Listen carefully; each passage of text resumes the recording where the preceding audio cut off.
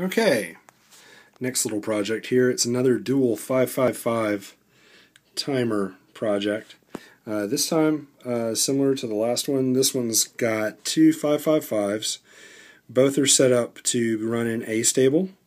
The first one is driving a slow pulse through an LED and then running its output to control the threshold, or don't want to say this wrong, but it's set to the control pin of the second 555, which is also set up in unstable, but running at a much higher frequency.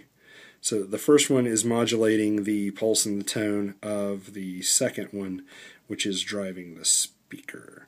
So here we go. Here's a little view of the whole thing with all my mess in there. But there we go.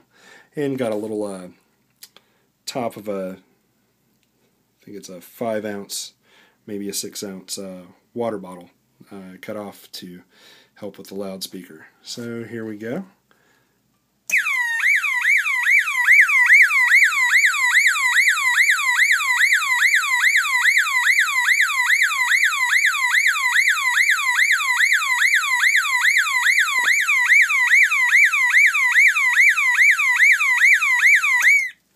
That's it.